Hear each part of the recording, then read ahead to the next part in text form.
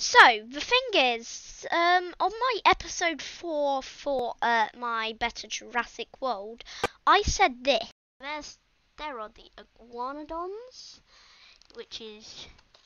I like Iguanodons. I really do like Iguanodons. Probably, I don't know why. There's a story for this, but that's for another episode video, I think. And that video is today. So the thing is, this dates back to a long time ago. I was in the library of my school and I met my friend. So basically, my friend is the brother of that one autistic gamer. Go check out her channel because it's good, and subscribe maybe to her and to me as well. But anyway, I was talking when I shouldn't have really. Sorry, teacher. But then he said that. Then he said this.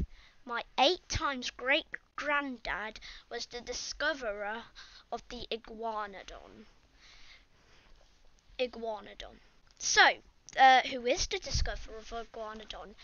So, if you search it on Google, it'll probably say Gideon Mantell. But no.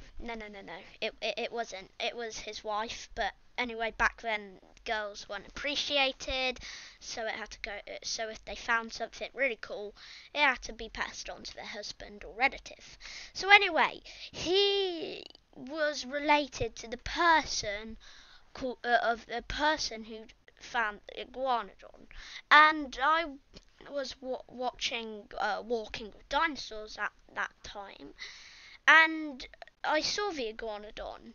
I was like, yeah, that's a cool creature, but it's just like any other hadrosaur.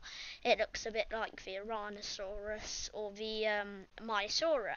Not really, but kind of.